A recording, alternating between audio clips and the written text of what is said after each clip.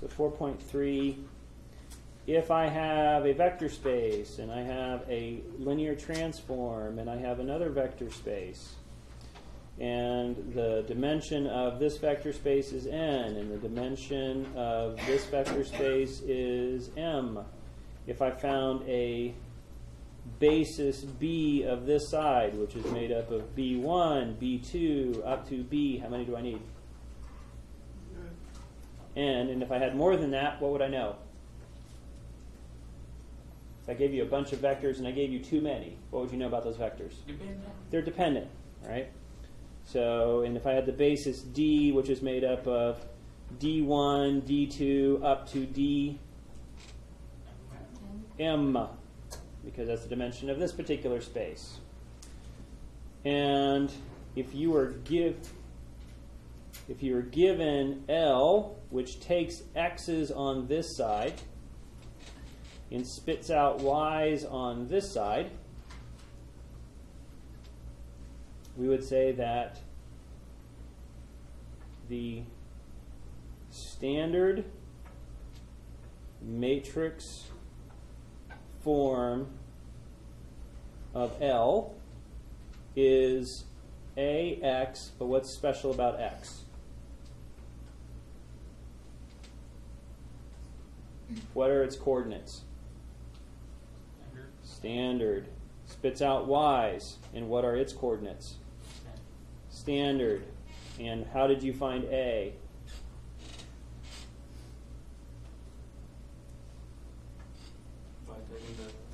We just transform the standard bases. We just ask ourselves, where do all the standard bases go? So you go to the left and ask, hey, who's the standard bases? So where does 1, 0, 0 go? Boom, first column. Where does 0, 1, 0 go? Second column. Where does 0, 0, 1 go? Third column. Where would 0, 0, 0, 1 go? Fourth column. Right? We just take all the standard bases of the left and move them. That will be the matrix that does exactly what this linear transform does. Except it says, if you do it, everybody has to be in standard coordinates. If it's not in standard coordinates, we've got a problem. Is everybody okay with that? Now, so that's the thing that we have to understand. The second thing that we understand is if you want to use the basis B of the left of the V vector space and basis D of the right-hand vector space, how would you do that? So what happens is somebody walks up and says, I don't like standard. Every vector that I represent, I'm going to represent in basis B.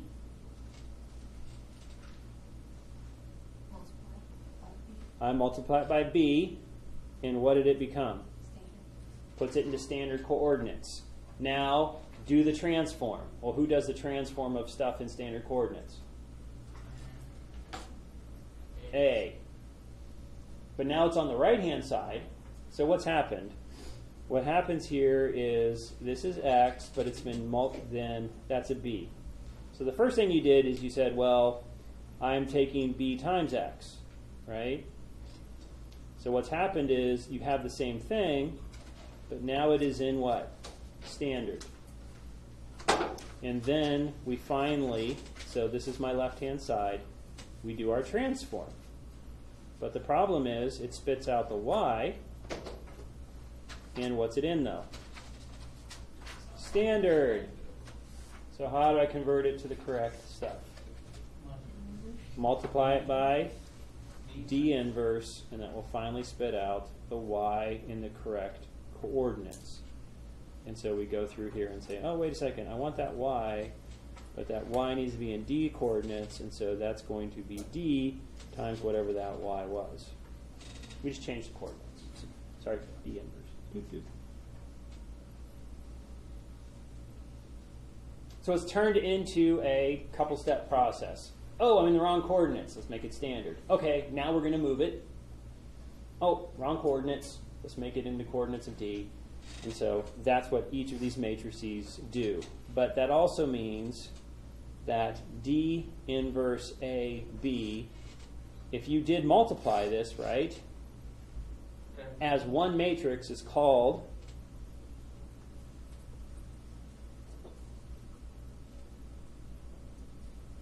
it's the matrix representing L from basis B to basis D. So it's L's representation, and it's a single matrix if we would multiply it out.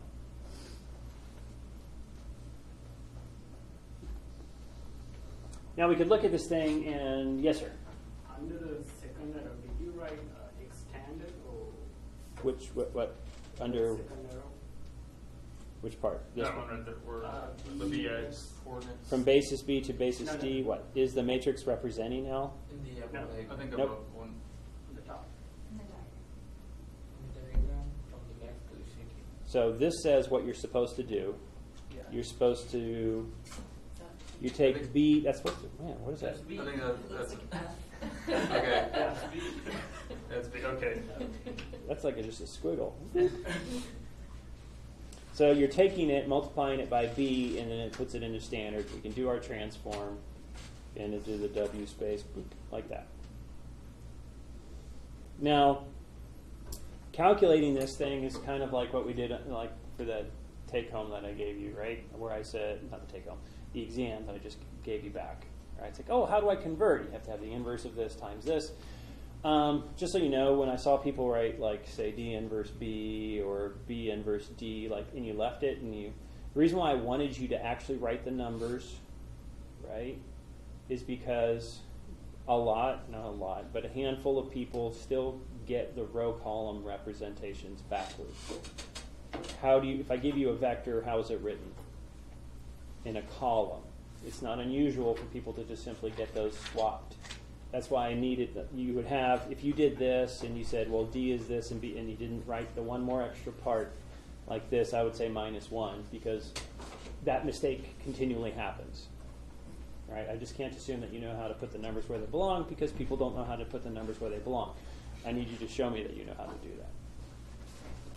that. Okay, but anyways, that's just a note. Calculating this, right? This is a matrix. A lot of times you call it S or whatever. And so this is a matrix.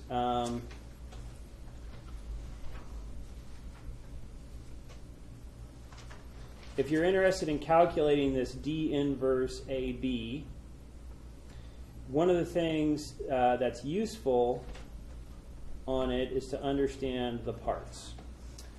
What is A? What does it represent? The linear transform. That's what it is. It does linear transforms. But linear transforms of what? Vectors in standard coordinates. Right? That's what it's going to do. Okay, what is B? It's a basis. Right? But that's a bunch of columns. In other words, A is actually multiplying B1, B2 up to Bn. But how do we write bases? What coordinates do we always use? Standard. Right? When I write the basis, and you write things like 1, 0, 1 or 0, 0, 1 or whatever, right? However you choose, like 2, 3, 4, like when I asked you to make up a basis for P3, right? Or you make up a basis for R3, right? You write them in what? You're always writing bases in standard notation. Well, that A will do what by partition rules? It distributes. And so this is actually A, B1 would be the first column, and this would be A, B2, and you'd continue to A, Bn. But what is AB1? B1's in standard notation. So what's AB1? It's the transform of B1. It's say, hey, where did B1 go? this is just going to be where does B1 go? Because that's what A does. It is literally the transform. What's AB2? Well, where did B2 go? And where's ABN? Well, where did BN go? Does that look familiar? How did we calculate A? We took where did E1 go? Where did E2 go? Where did EN go? How do I calculate AB? Where does B1 go? So I don't even have to actually do the multiplication at all. If I have the linear transform, I can actually find that matrix by just simply saying, oh, I'm just going to ask where the basics coordinates of the left map to. And that will form this matrix. And so if you want to short circuit your problem a bit, that's kind of two parts. We can use, if I would like a matrix for L in standard to standard, what do? It's just where does the standard matrix column go? Where does the standard column go? Where does the standard column go? But on the other hand, if you want a matrix for L in B2 standard, then it's where does B1 go? Where does B2 go? Where does Bn go? And this is that AB, right? Normally we would call him A. We would normally call him AB.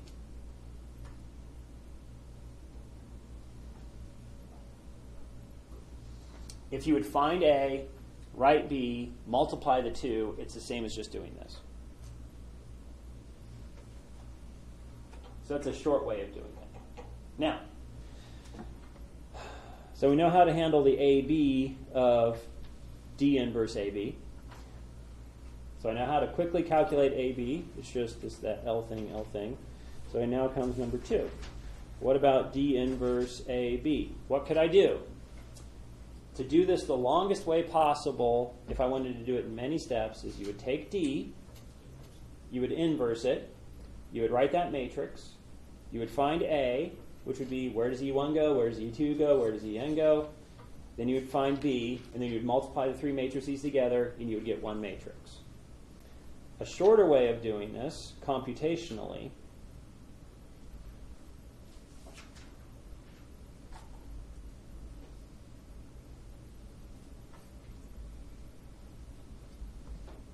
is you augment D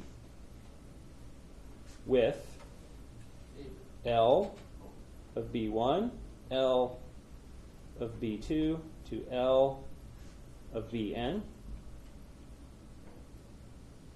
Just do some row ops until the identity shows up on the left. If you do that, what's on the right? D inverse that, which is AB. And so that is the matrix you wanted. So that's a computationally faster way of doing this problem.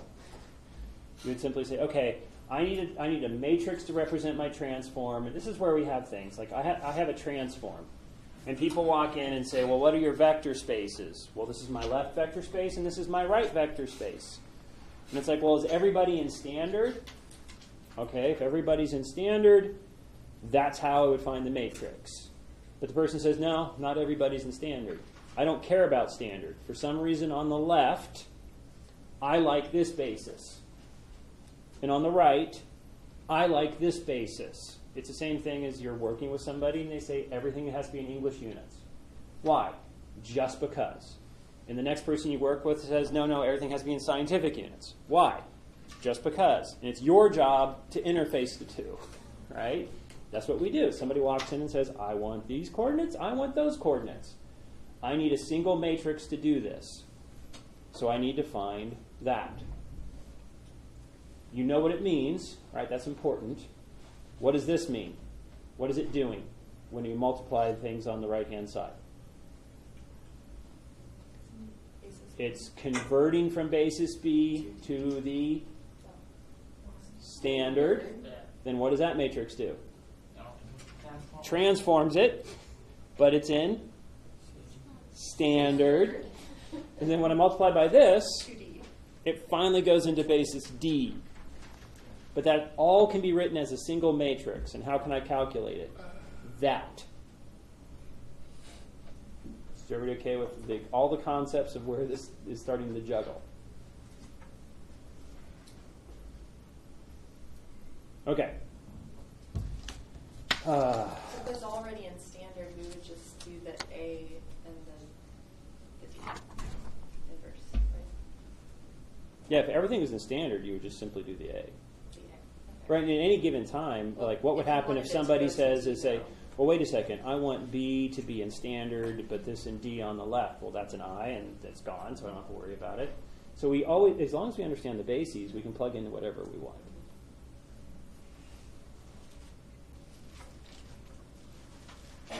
Okay, now that particular thing then gets to a specific application for if you had a linear operator. What's a linear operator? It just simply means that the L is going from the vector space back onto itself. It is a linear transform. It's just going within the same vector space, like R3, R3, continuous functions, continuous functions. So if you say linear operator, it really means linear transform.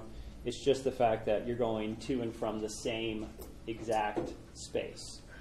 That's all that the word means is the operator is a transform, except same space. So we'll call it operator. And what do we call it when it goes from one space to another space? Transform. Okay. You say linear transform is when you go from one space to another space. This is also a linear transform, but it's like, well, it's the same space. Let's give it a special name, linear operator. It's still a transform, except it puts a little special name on it. It's like, oh, look, same space. All right. We still have A. And what would happen if we were doing this, and you obviously we have the standard basis for V. We can also have, say, basis, say, B. So you have this vector space. It has its standards. We always have the standard. But somebody shows up with their own special basis, and it's B. Okay?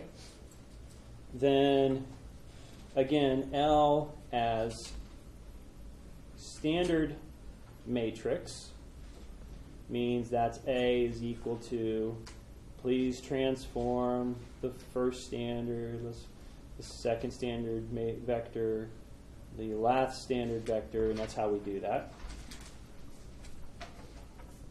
But on the other hand, what about L as matrix using basis B for vectors?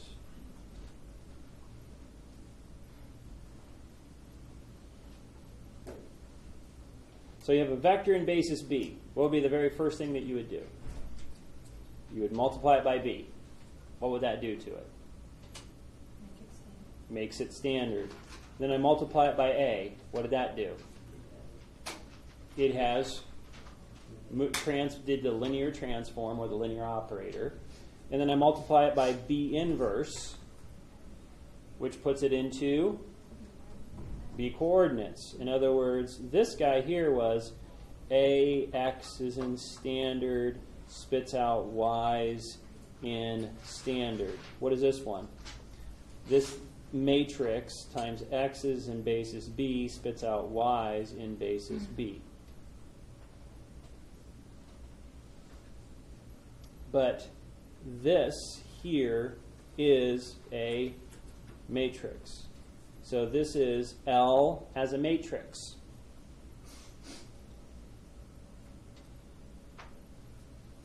And just for the sake of notation, for transform, we'll call it T. So let's just call it T for this B inverse A B.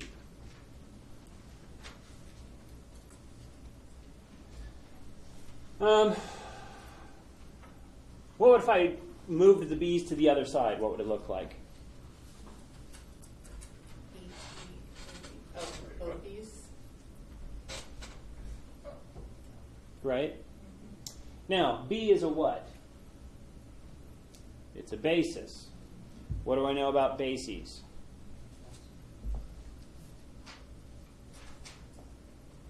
They're linearly independent. They span the entire space. What do I know about matrices that have linear independent columns? They're invertible. What's another word for invertible? Non-singular. Right? Can I ask you a quick question? Yes. So the B on the right side of the T, that is the original B.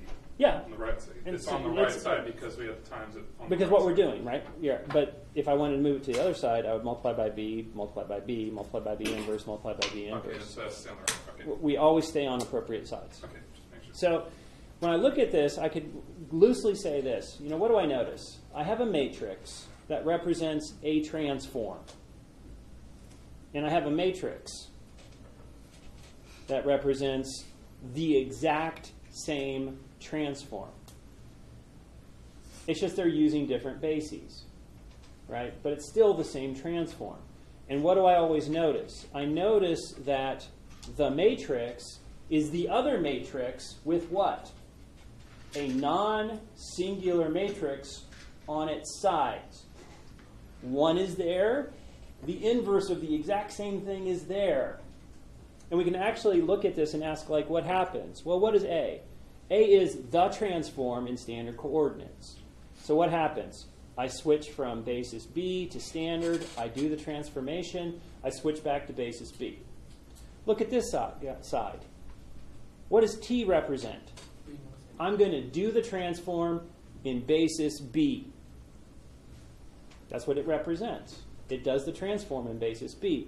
So if I had a thing here that was in standard, and I multiplied it in basis B inverse, what's it going to become? Basis B. It will do the transform in basis B, but a person says, I don't want basis B, I want it in standard. So you multiply by B, and it spits out in standard, which is exactly what A does. If it's the exact same transformation, it just has different representations depending on the coordinates. We'll use a name for it, and we're going to call them similar matrices. So any matrix is similar to another matrix as long as they're equal with this invertible matrix on either side. Now there's a reason for its existence. Conversion of bases with an action for this matrix. It's doing something.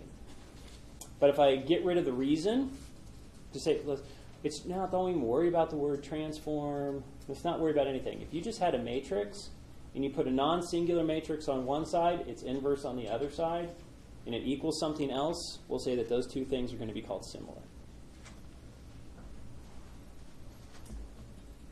So the definition is A and T are similar if a non-singular matrix B, which means what? That means B inverse exists.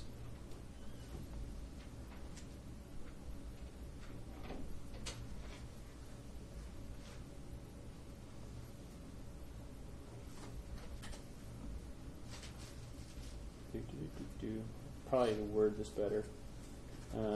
A non-singular matrix B exists, which means that B inverse also exists. And one matrix can be written as that matrix, the other matrix, the B inverse. Or if you wanted to write it the other way, you would have that B inverse A B. Now, you can interpret it in terms of what these things are actually doing, but we could just simply go away. If you could just show this. If you could simply show that you can find two matrices and then come up with some sort of non-singular matrix where the inverse exists and multiply the entire thing out, we would call them similar. We could divorce it from why it came into existence. But the purpose of existence was another representation of the exact same task, do a linear transformation. One in standard coordinates and one in coordinates of B. In particular on this, now like the book uses like A's, B's, and they use this one as a B, and they use an S for the singular, for the non-singular, which is kind of an interesting label for non-singular. They probably should have picked N for non-singular, but one of the reasons why we'll have this will be in chapter 6. And in particular, what we'll have is that we will have a transformation.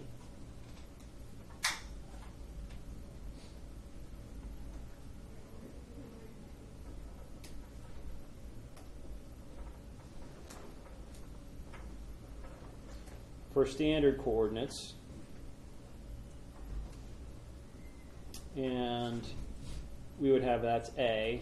But what we will come up with is this form right here. And I suppose for the D's, I probably ought to write E's instead.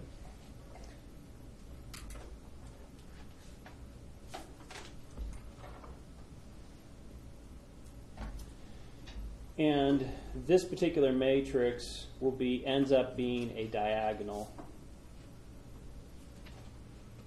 matrix. And so what happens is this. This will be, E will be a very special basis. And what I'll notice is this transform is something going on. But I would notice that if I would switch from standard into the basis E, the transform itself is a diagonal, which means this is strictly a stretching. So all that's happening is along these bases, these vectors, I have my like three-dimensional space. I would have three vectors. And then what this thing does is you can imagine that it has three hands, and the hands reach in and grab along those vectors and just simply pull. Everybody else goes according to that stretching, so the rest of the space will morph. It like gets pulled and stretched. Think of it as taffy. But anything along those lines are polars, and so it gets stretched in those particular directions, and that's what D represents. And so we can sit there and say, okay, what's going on? Well, it's best understood if we switch to this better coordinate system, and then everything gets pulled in that coordinate system. It's like grabbing in and always pulling taffy. Everybody else gets pulled to that direction. It gets stretched thinner. And then it's like, okay, well, what happened? I can't map that. It doesn't make sense in my mind. Okay, let's convert it back to standard, and then you can draw a picture. Because we're used to finding things in 3 space using these x, y, z coordinates. That's where it's at. So it's like, well, where are you at? Well, x, y, z. Well, what's happening? Well, we'll convert it. It stretches. Like, well, where are you? I don't know how to plot that. Well, we'll convert it back to x, y, z's. And you go back into standard. And that's a better way of understanding what's happening. And that's going to be eigenvalues, eigenvectors. So we will come back to this. I can't wait. So excited. Yep, it's awesome. All right, it's called diagonalization is what it's going to become. All right, that's it.